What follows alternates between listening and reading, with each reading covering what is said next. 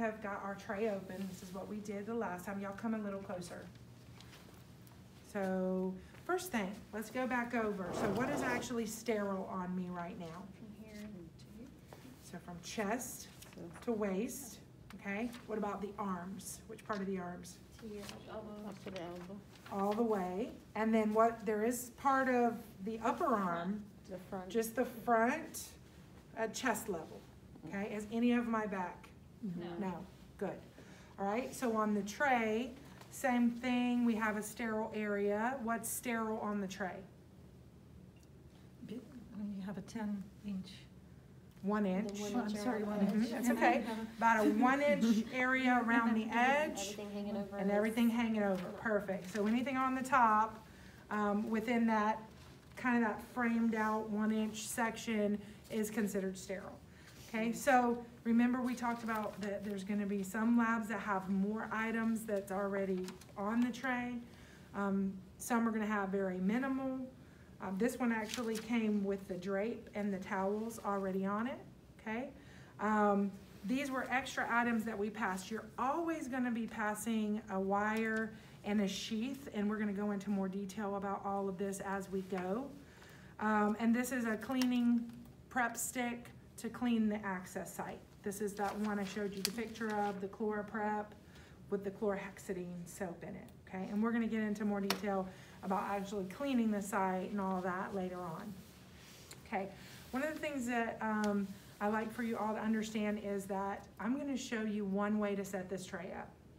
There are multiple ways. And when you get out into, if you go calf and you get out into your rotations, you're gonna see multiple ways. Your preceptor may have a different way than I set it up, okay? They'll teach you that way. They're gonna want you to do that way. Here, you're gonna learn my way. There may be some differences. You're gonna have to adapt, okay? They have a reason that they set up their tray the way that they do. I have a reason that I set up the tray the way I do. I'm gonna say that I think most technologists try to have the same concept of what I'm gonna give you, why I put certain things on one side as opposed to the other. I think there's kind of a basic understanding on that. Once you become your own scrub tech, you get your job and you can tweak that however you feel comfortable, okay? Maybe you liked a little bit of the way I did things, you liked a little bit of the way your preceptor did things, and so you kind of come up with your own way to do things. There's still a kind of basic concept though you still need to keep. You also want to try to do it the same way every time, okay? That way repetition means you can almost do it in your sleep. And at 2 a.m. when you get called in for a STEMI, you kind of want to be able to do it in your sleep almost, you know? So becoming very, doing it the same way, repetition is going to help you to be able to do it quicker also, okay? Like I said, there's certain kind of, I'm going to say, unwritten rules about certain things we place in certain areas. So what I like to do is, and I'm on this side of the tray because there's my patient. And I'm going to be draping my patient. That's one of the other things I'm going to be doing, and getting everything set up on the patient. And this is going to be my workspace. Okay, so in between the tray and the patient. I'm going to be working more at the patient once we start the procedure than my tray. But I still have this area, and so this area, once I drape my patient, is all going to be my sterile field for the most part, okay? So what I like to try to do is, and like I said, most people, they're gonna keep all of their wet to one side. Now, be it if it's this side or this side, doesn't really matter, but you don't wanna mix dry and wet because then the dry is gonna get wet a lot easier. So again, I like to keep my more wet stuff kind of to this side, and I like to keep my more dry things I need to keep or want to keep dry on this side. This center area is going to be my workspace, okay? I also, very important, this I would say is the most, really should be a rule. Any of your sharps, you're gonna keep towards the back of your tray, okay? That way, if it is an exposed sharp, you have a lot less chance of getting yourself stuck, okay? So if you come back over to grab something and say you are in a emergency situation and you need to come back over and grab something, you know, if you've got a needle that's exposed, and there is one specifically that is probably going to be still exposed, the tip of it, and I'm going to show you how to protect yourself with that. And it's laying out here because you just threw it over here, and you come and you try to grab something, you could stick yourself, okay? So that, I think, is one of the most important things to try to keep in mind. Make sure that you do kind of keep your sharps towards the back of the tray, and again, kind of all together. At the end of the procedure, you have to get rid of your sharps in a red bin, and make sure you account for all of your sharps as well. So keeping them all together will help you at the end of the procedure as well, okay? Now, and I don't have everything, and I didn't even show the last group, the manifold, so I'm not gonna do it this time, but there is another piece that we're gonna have on here, and actually our catheters, but Tia's gonna help me demonstrate how as a circulator you would be passing off catheters, and then as the scrub tech you're gonna be receiving the catheters, okay? And we'll do that, that's gonna be a little bit later.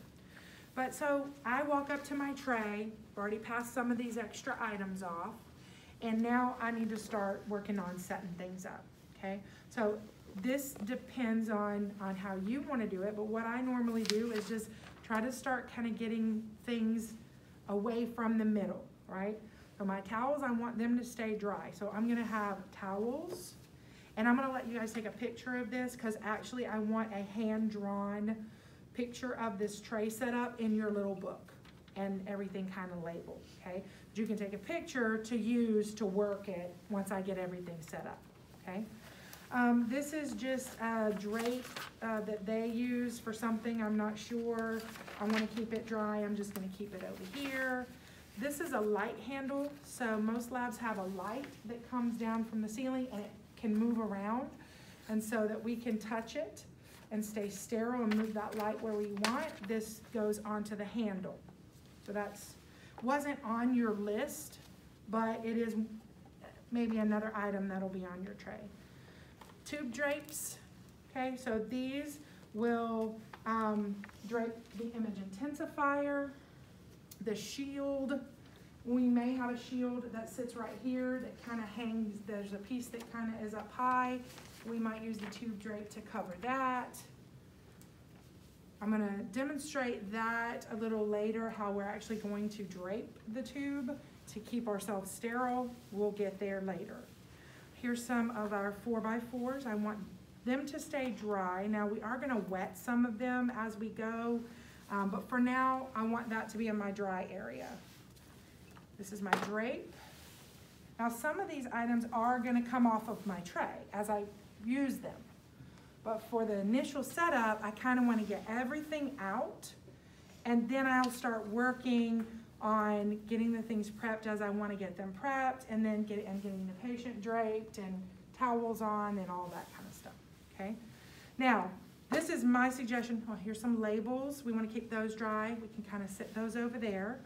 Is that instead of trying to sit here and take everything out, you can just dump everything out of your bowls in the center. Now, they are going to come packed tighter. We've already been through this tray in the last class, and we put everything back. When they originally come, it's all gonna be kind of really tight in there, and so that kind of slipped out, probably a little messier than maybe it would even with a brand new. And I have a couple extra items on here too, just because I want to show you some differences in some items.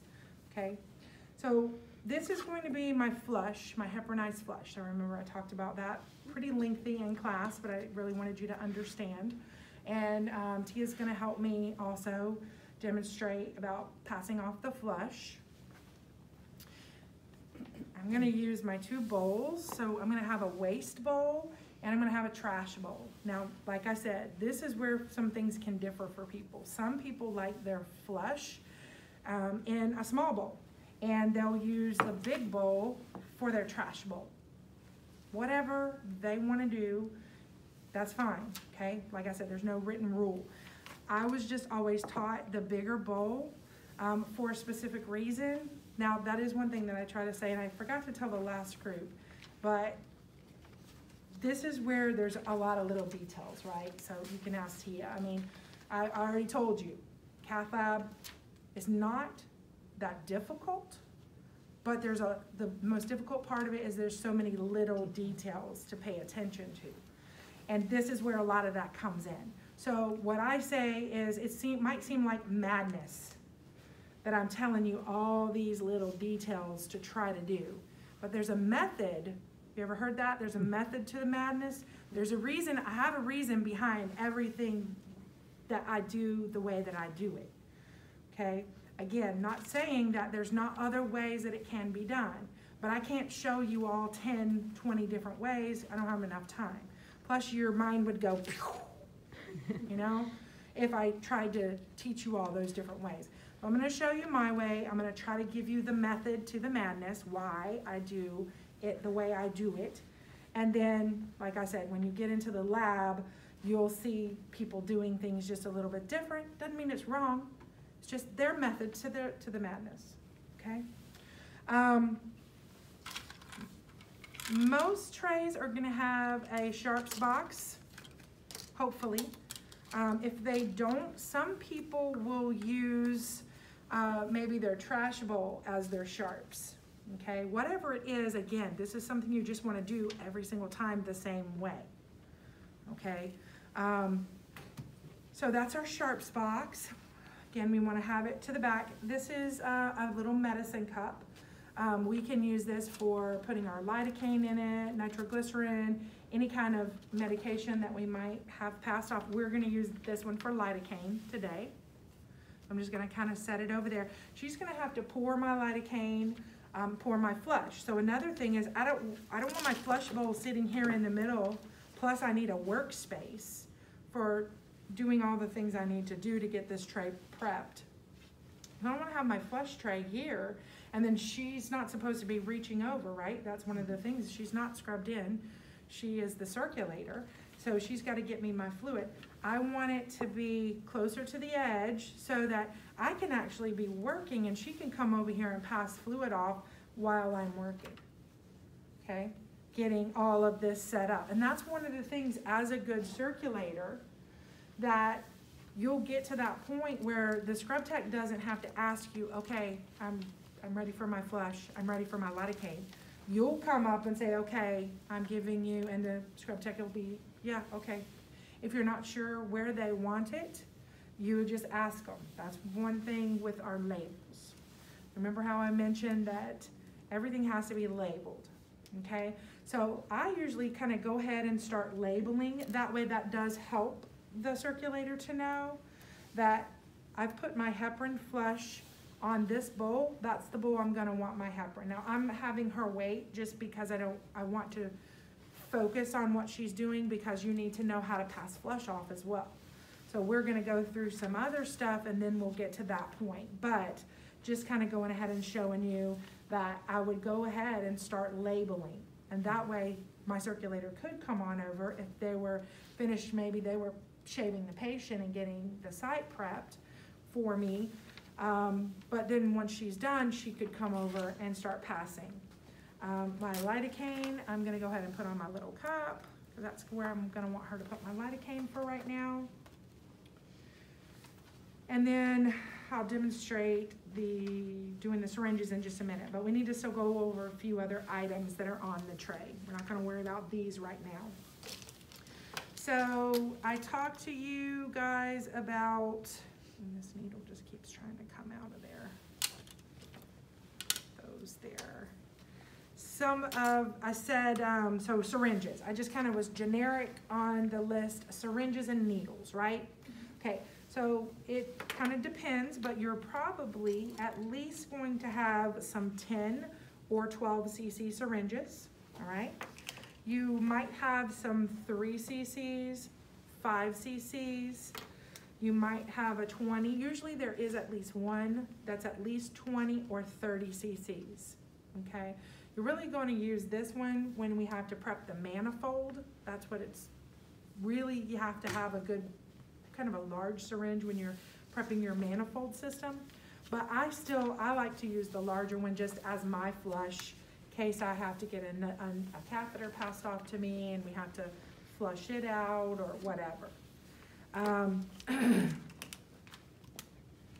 And again, just depending on the physician you're working with, depending on what kind of procedure you may be doing as to how many flush syringes you're gonna have, and even if you're even gonna have any 3 cc's. Okay. These syringes are called lure lock syringes, okay? So they actually will screw on, and I'll just use this as an example for right now. So you put it on, it actually will screw on. That's called a lure lock, okay? This is another type syringe. This is called a slip tip syringe. So that just slips in, but it doesn't secure that well. I'll just tell you that a lot of labs primarily use the lure locks because you can secure them on a little bit better than these, especially if we're on needles. I don't like using the slip tip very much, but I did want, just in case you see it, you know what the different, and you know the different name. If somebody specifically asks you for a slip tip syringe, then you know what they were talking about, as opposed to the lure lock. And those are the 2 main kind of syringes that I know of out there. I'm actually gonna put my slip tip over there because we're not gonna use it. These are just some clips or clamps that we can use when we actually after we put the drape on the patient. And so right now I don't want them. I'm just going to kind of put them in my trash or my extra stuff bowl. If there was any paper, like here we go, maybe this paper that I want to pull off of my 4x4s, and I could also put that in there. Or usually there is a trash can close to you, and so any larger items that you might have, if you want to throw into the trash, you can try to toss it into the trash. We miss quite often, right, Tia? So, and then the circulator has to pick up after us. But there, like you'll see whenever I get one of the catheters, I'm going to demonstrate 2 ways. That there are some times where there's some bigger bulky pieces, and especially for interventional devices, that you might want to just throw away because it's taking up too much space on your tray. Okay? All right, the needles. So we've kind of talked about our syringes. In a minute when I label, I'll talk more about what we're gonna put in them and how we're gonna fill them and some of that kind of stuff. But right now, I'm just trying to, again, go over the things that are on the tray. Needles. So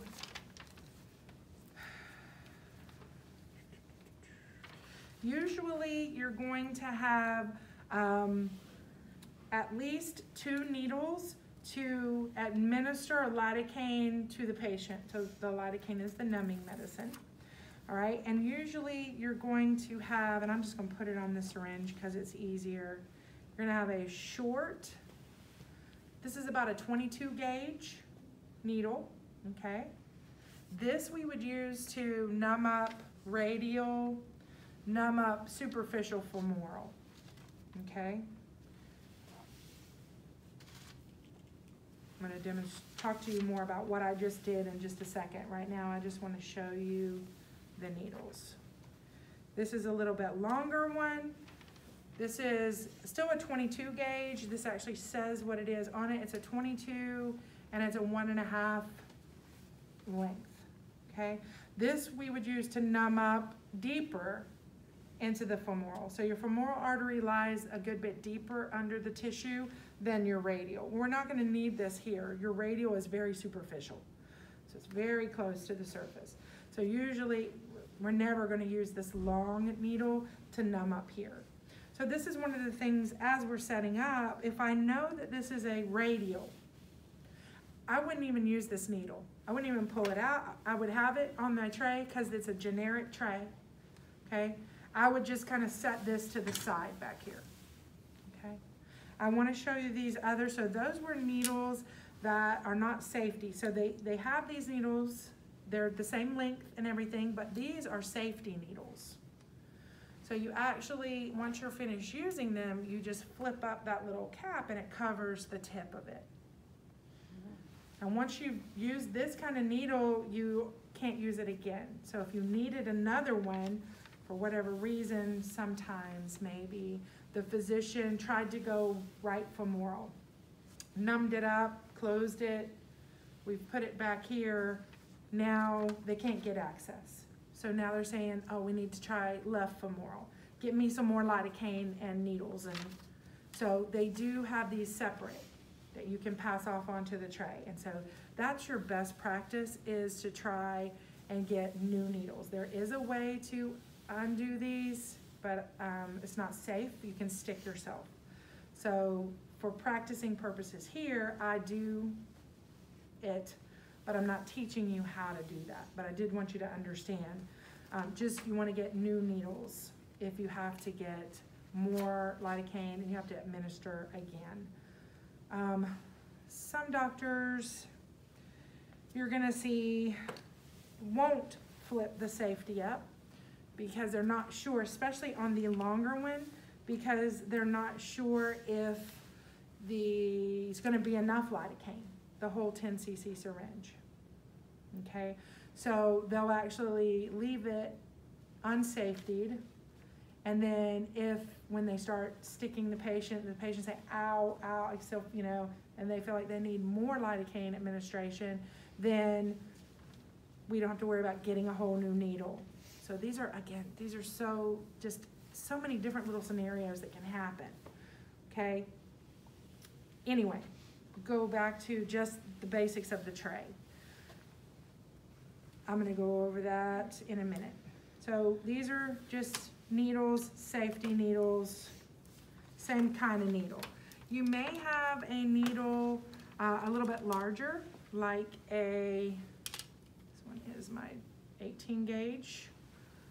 So that's a thicker needle. This we really use to draw up medications maybe. So from the circulator, all right? We don't do that often. Did you guys do any drawing up, or? They poured it in. They poured it, yeah. Most people these days are gonna use the popping the top of the medication and just pouring it. That way we do save not having to use a needle.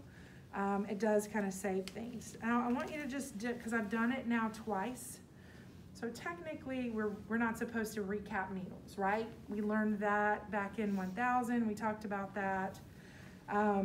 There are ways safely though that we can recap a needle. My suggestion though is if that needle has ever been in a patient, you don't recap the needle. I don't care if there is safety. You're gonna see people who do it. But for best practice, it is best to just, if this had been used in a patient, then I would bring it and just put it in my sharps box. And this is styrofoam, okay? And so you just stick it down in there and it makes that where the sharp part is not accessible, so to speak, okay? Yes? I have a question. Mm-hmm. Since this is sterile and there's a blood on that needle, is it okay to put it on this? Yes, because this is the patient's. Got it. Yes. Mm-hmm. So now the patient's blood is part of this procedure, is part of this tray. Their blood is considered sterile to them. To them. Mm-hmm. Yes. No, no one else's. Mm-hmm. If I got stuck and my blood got on this tray, it's contaminated. Mm-hmm. But if their blood gets on this tray, this is their tray, this is their body. So yes, Mm-hmm. but good thought. I don't think anybody's ever asked me that, but I like that. Good thought. Okay, but if you say you did just use this, and I'm gonna put it on here, to draw up medication, and you thought, well, I might need it again, and you didn't want to stick it down in there, you could, okay? But if we did recap it, the safe way to recap is to have the lid on the table and go in and then secure by just pushing it on. Now this is one of those very fine, small little details to think about. One of the things you don't want to do is come from here and push down. I've had one of these actually come through the side and poke me.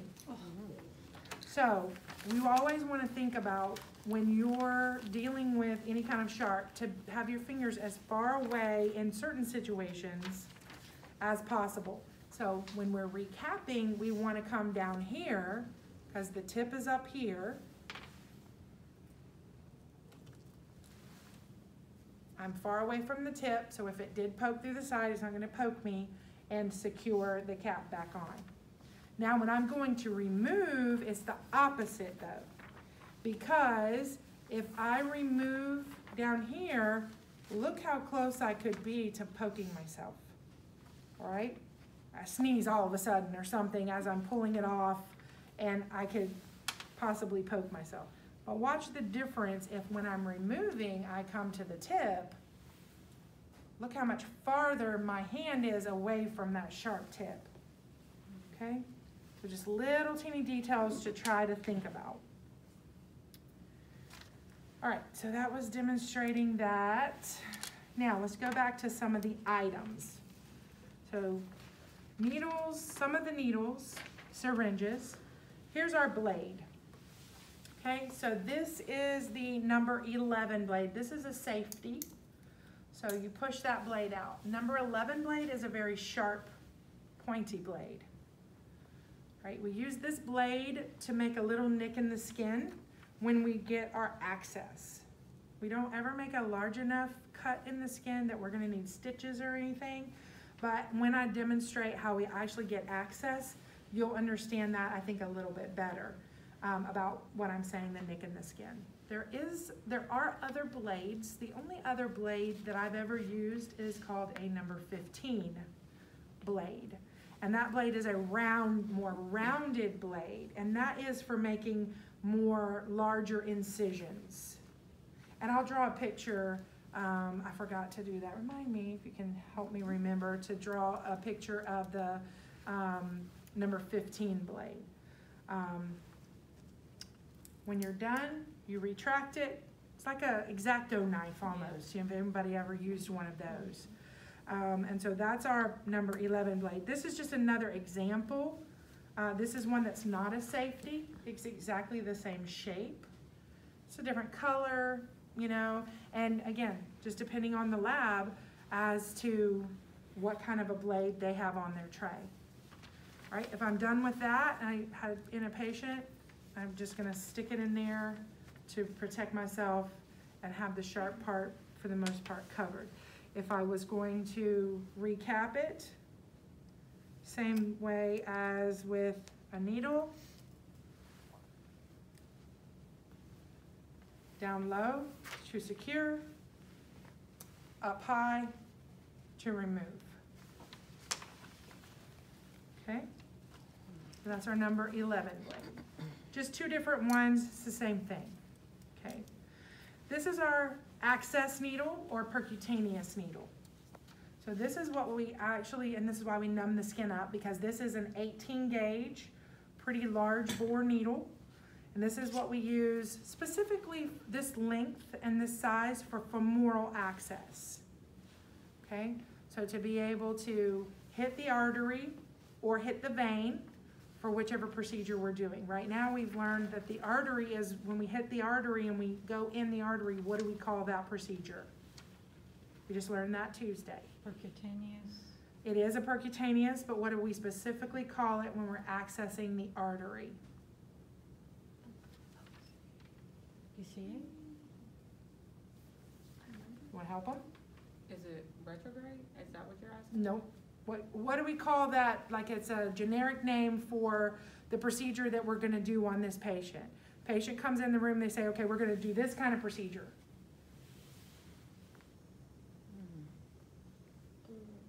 Diagnostic? It is a diagnostic, but more. So what side of the heart is the artery? The left or the right?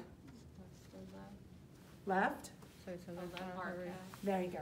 Okay, I was thinking way too much. Yeah, right? about that. That's what, left Okay. heart I cath. do remember saying. Oh, saying Yeah.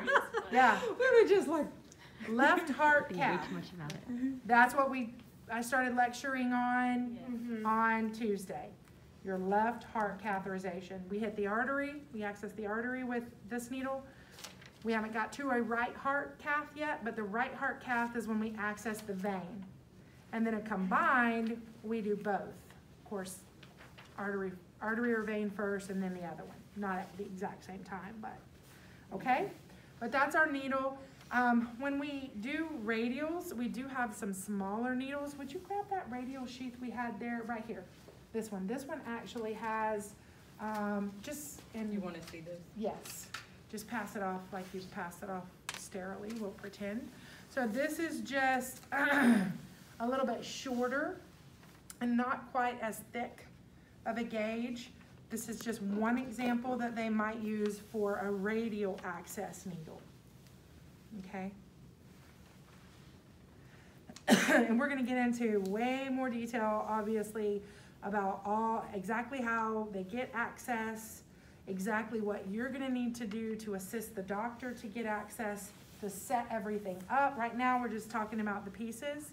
I am going to show you how to prep everything and get it ready at this stage, and then the next part will be when we drape the patient and we set it up over here for the doctor. So remember, we are the doctor's assistant.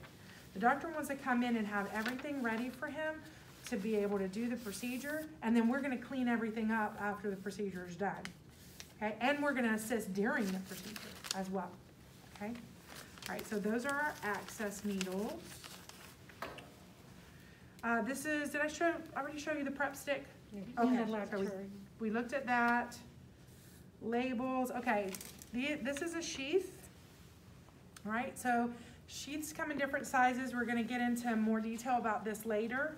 The French, they're called French sizes. My vascular people, you already know what a French size is, but those of you who aren't, that is, instead of using diameter or gauge, so for needles, they call it, the size of it is a gauge.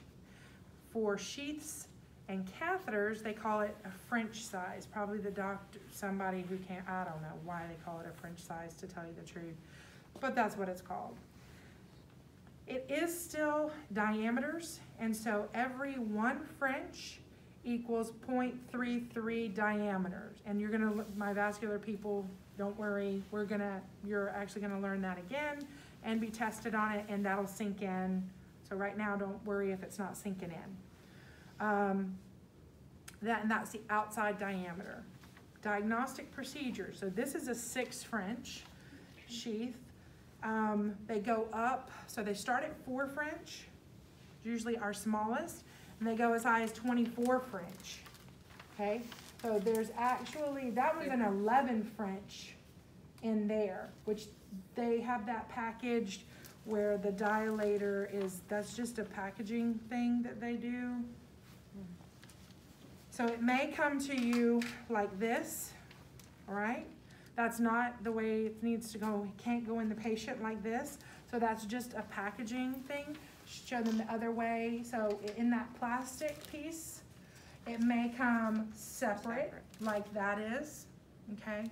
There's actually a little wire in there, and that access needle was in there. And that's like the whole kit for a radial sheath access. There's multiple ones of those. It can be a little bit different, okay? When you get it, if it is like this, of course, you're gonna pull it apart. The 2 pieces, and we're gonna go over this again. This is all in your lecture notes. So I know I'm saying a lot very fast right now, but I just don't wanna say, okay, this is this thing right now, and this is what you do with it. You know, I'm going to explain it a little, but we will get into it a little deeper as well. So we kind of call the whole thing the sheath, they call it the sheath assembly. Most people just call it all the sheath when you put it together, but this does have a specific name. This is the dilator, okay? And so once you put it together, if you'll notice, see how blunt the end of that sheath is? It's kind of flat. To try to push that through skin and push that through an artery, it would be difficult. You couldn't do it. So what this dilator does is it helps to transition. So it's tapered at the end, kind of a little sharper, and so it's small, a little smaller at the end. and it helps you as you're trying to get it into the tissue that it goes in smoother. Once you get it in, you're going to remove that dilator, and then you have this sheath that holds the spot in the artery or the vein, and then you can put your catheters in and out, your wires and your catheters in and out. So every bit just like this, that's what's hanging outside of the body. This is what's inside of the body, in the artery or the vein.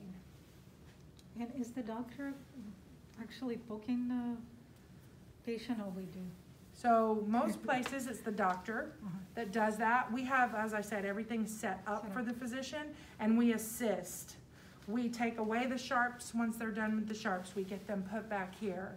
We have the sheath prepped and ready. We may have to hold on to the wire, because when we put the sheath in, we actually put the wire in first. So, and we'll get into that later. That's a whole nother lecture, whole nother class time. But we will get there, okay? I'm gonna teach you how to prep that, and actually, because just putting it together the way I did, that's not the prep. So we'll prep that in a minute. This is a wire. These come in a hoop, or some people call it the rack. And when you take it out, it is pretty flimsy. I do try to keep them in the hoop as much as I can. Once we start using it though, then we have to take it out. We have to be able to learn how to wrap them and secure them properly, which you'll learn all of that. But for now, and there are multiple different kinds of wires that we're going to go into. But right now, just understand that these are some of those basic items that you're going to have on every diagnostic tray and even interventional trays. This is a pretty basic setup. I'm just going to load it back in for right now. All right, Tia, am I missing anything? You know that I say this 4 different times, and can you think of anything that, oh, hemostats. Anything I didn't tell them about on the tray right now? All right, so the hemostats, this was something that I did not put on your list, but most every tray is gonna have a pair of hemostats. We're going to use them for different purposes, removing the needle. The doctor might actually put it down into the tissue tract to kind of open up the tissue tract before they try to put the sheath in, just to kind of almost like make a little tunnel area there. Once they make the little nick in the skin, they may put it here on the patient, because you can't see the artery under fluoro, to try, and you're going to learn more about that, to make sure they're at the access that they want to be at. Different reasons we might use a pair of hemostats. You do need to kind of play with them. At first, they're awkward because they do clamp together, and to get them open to be able to use them, because they snap, you kind of have to get used to using them. And once you start playing with it, I'll try to help you, give you those that don't just automatically, because you don't just pull. See how if you just pull, they're locked. You actually have to kind of push with this finger out and kind of pull back with this finger to get that to unlock. So you'll just have to kind of play with that. There's a marker. This is just if, not every tray is going to have the marker on it, but say for some reason you don't already have a pre-labeled label, and they give you some different kind of medication or something, you could write what it is. So that's where we're going to go next. So labeling. I already labeled my flesh bowl. I talked to you guys about it in class. Every fluid has got to be labeled. Any container, any syringe that's holding fluid has to be labeled. Because I can put lidocaine in this syringe and I can put flush in this syringe. How do I know which one is which? They're both clear. Okay, so we used to have ways before labels, because yeah, there was a time we didn't label anything. Yeah, there really was. And we would put certain syringes, or we would do certain things so that we knew. But things still happened, and so that is actually a JACO rule. So the accrediting body that comes in and says, oh, you guys are doing things right, or you're not doing things right, and we're gonna pull your accreditation, and now you're not gonna get paid. And that's a big deal, you know? So that is one of their big standards for us, is that we have to label. That way we don't accidentally give the patient the wrong medication or anything wrong, okay? So I've already labeled this. I've already labeled my lidocaine. Now I'm gonna decide what syringes I want to have flush in. I always use my larger syringe as a flush syringe. And I'm gonna have 3, I think I'm missing a 10 there. That's a slip tip. Can you find me? I should have some over there, Tia. I have a Some 10, So you said that little cup is used for different medications? So like, if you have it for lidocaine and then you want nitroglycerin, do they pass off another cup? So there's some tricks, and a lot of times you'll have 2 of these cups. This tray, I just opened up. She just passed it off sterilely. So this tray, most of these items that were on this tray was one I had pulled out of the room. And so it only came with 1 medicine cup, but like those 2 trays, they have 2 medicine cups.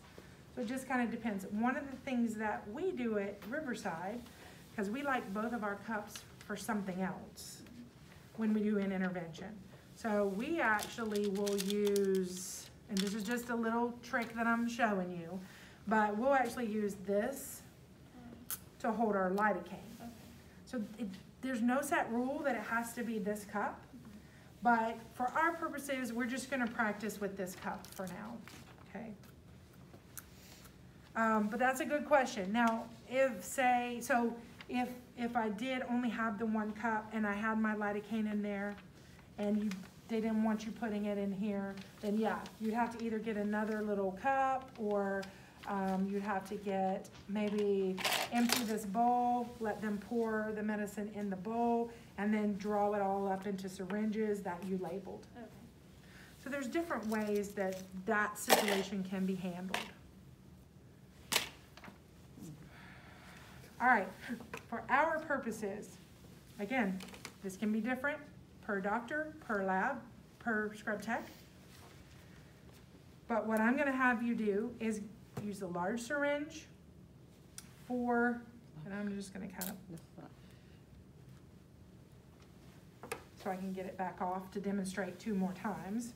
I'm gonna have 3 10cc syringes of my flush. 2's gonna be for the doctor, 1's gonna be for me.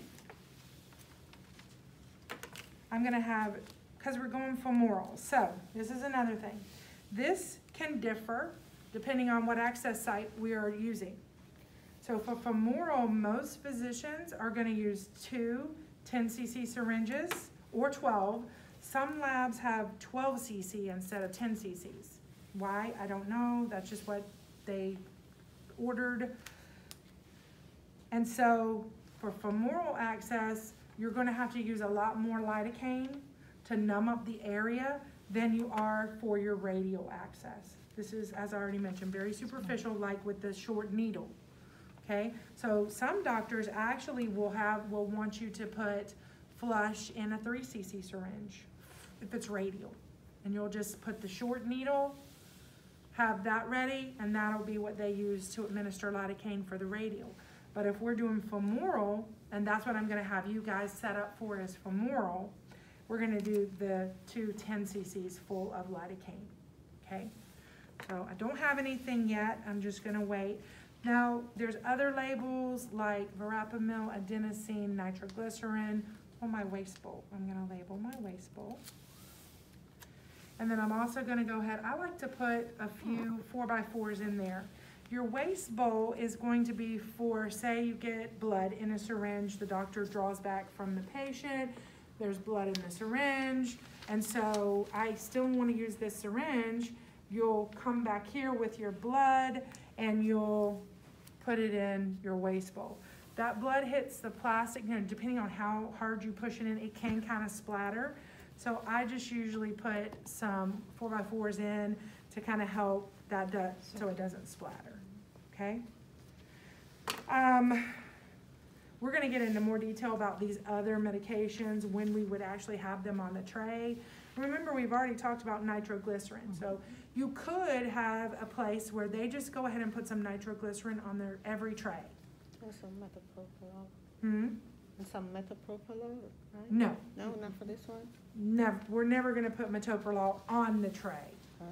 They may administer it if they needed to for blood pressure, but we're not gonna put it on the tray. Your main medications would be your verapamil, your adenosine, or your nitroglycerin, Okay. and your lidocaine. So the metoprolol, it would be on your crash cart then? Yes. Trying to Yeah, that's- remember. yeah. Okay. Mhm. Crash cart, yes, possibly. Okay. Or in the Pyxis if they needed it, and that's just the box, the locked type computerized drug box, so to speak, Okay. that they put the patient's name in to pull out medications on for those specific patients. Okay, so we'll go into more detail about that later. So now I'm just gonna kind of put those to the side. All right, I'm not gonna use my 3s. I'm only gonna use one of these. Yeah, I'm not gonna use that. So you just see, depending on what you're gonna use, how you're gonna use it, this is kind of where I would say I would start. Now, as I said, so we're gonna be taking items off of here, putting them onto the patient. And so once the drape is off, this will be gone. I still would want to kind of keep my labels dry. So again, did I say wet side and dry side? Yes. Okay, just making sure.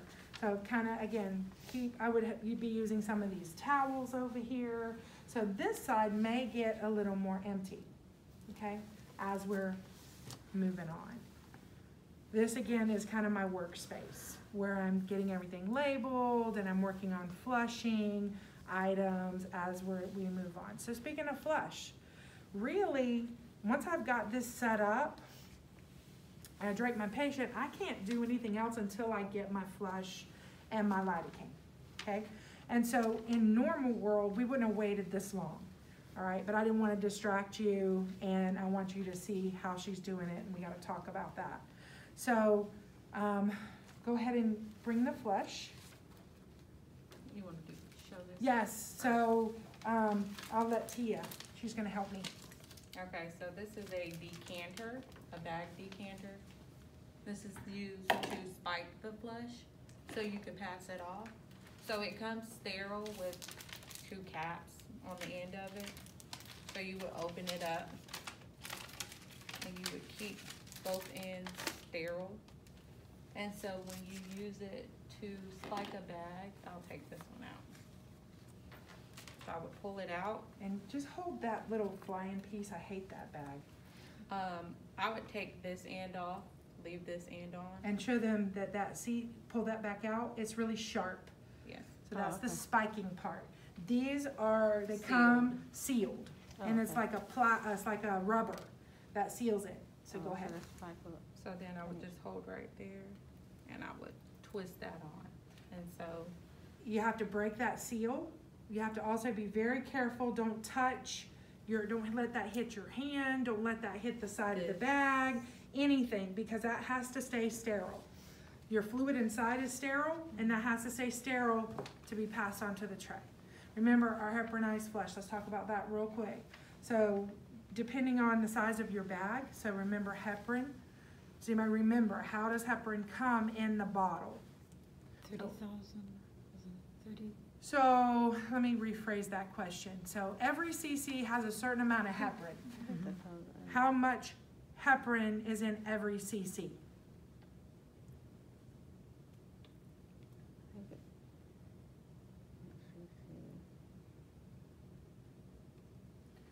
It's units. So how many units of heparin is in every cc? Is it 1 ml?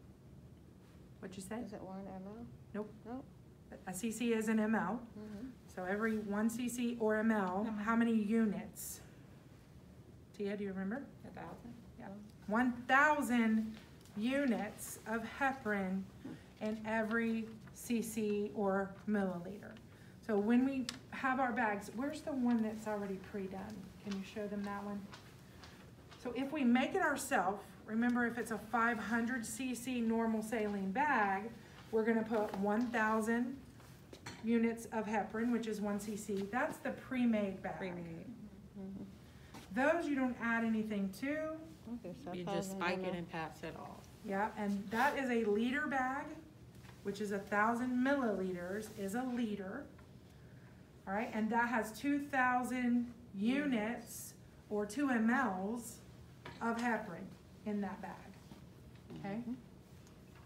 Now, the ones that we make ourselves, that's what I was saying. If it's a 500 ml bag, we put 1,000 units or 1 cc.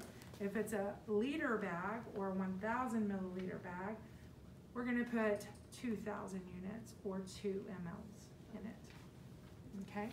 All right, so now she's gonna demonstrate how to pass it off to the other one. Just because those 2 spikes might be confusing, that's for another purpose. That's why we've spiked both of those. And once you spike it, they're gonna leak. So that's why we keep the spikes in them, the decanters in them. So when I go to pass it off, I would tell her what it is. So this is 500 milliliters of heparinized saline. Mm-hmm. And how much is the concentration? So that's the big thing. So tell me how much heparin is in it. So it would be 500 milliliters of, it's 1 unit? 1,000 units, of- 1 milliliter. So this is how I say it to make it easy. So here's I'm passing heparinized saline. There's 1,000 units of heparin in this 500 cc bag. Big thing is concentration of heparin and what size bag it is. Okay? 1,000 units in this 500 milliliter bag. Yes. If it was the 1,000, I would say it's 2,000 units of heparin in a liter bag. Okay, and demonstrate. Then I would say expiration, I would say expiration is good. So then I would take the top off. See how she's staying a foot away? She's staying about a foot above, and she's just letting it kind of gravity, but she can squeeze that bag to make it go a little bit faster. Since this is a 500 cc bag, she's just gonna give me the whole bag. If it was a 1,000, we might do half of the bag or 600 and save the other because we're gonna need it for our manifold setup. If it's a 500 bag, they're probably just gonna use another 500 heparinized saline bag for the manifold setup. Again, that depends. She's been at Memorial, they do 500 and 500. We pass off 2 and then we hang at 500. Okay. Riverside, we use the 1,000, those pre-mixed actually, for the most part. And we pass off 600 to 700 and save the rest to hang.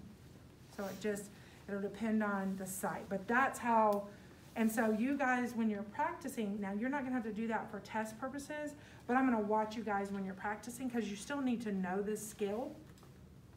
I'll be watching and making sure you're doing it properly, okay? All right, let's go ahead and give me my lidocaine as well. Okay. So it would come with a cap on it like this. And even another little cap across that rubber part. Show them the rubber part, kind of just tilt it. Well, tilt that bottle. So that you could stick a needle in, wipe it with alcohol, stick a needle in, and just draw maybe 10 cc's out. Okay, but a lot of labs are gonna just pass off the whole bottle of it. And so they'll break that silver cap off, and then she's gonna demonstrate. So I would take off this plastic piece, or rubber piece, and then I would come to her and I would show her that it's 2% or 1% Lido, and I would say expiration is good. And then I will pour it. And see, I could be working, I could actually be starting to draw up my flush while she's actually doing that. And this is, again, something that, now when I'm testing you guys, I'm gonna be your circulator. So you're gonna be here where I am, you're gonna be getting everything set up, and I'm gonna stand, I'm not a good circulator. A good circulator doesn't wait, they have everything ready, they come on up and they start doing this.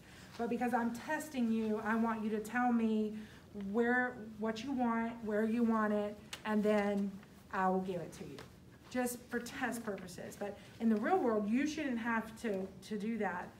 Your circulator, if you're the circulator, you are doing and you're ready without having to be asked, okay? All right, so now, let's take a break. I didn't take a break last time. Let's take just run to the bathroom, grab a drink, and then